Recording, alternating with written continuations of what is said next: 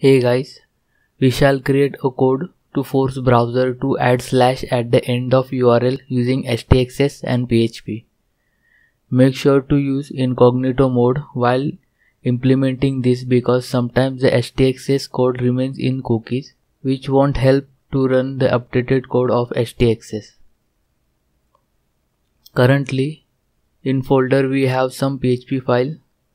Each file contains some text.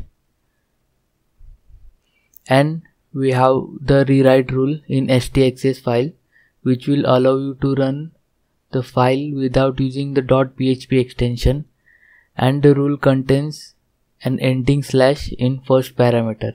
If you remove the ending slash, it will give you a 404 error. Best solution is to forcefully add the ending slash in URL using the code. So in htaccess, write the following code.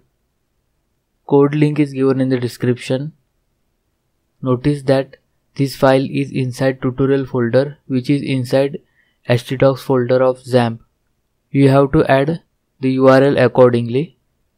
So I have already created an error.php file which will forcefully add slash.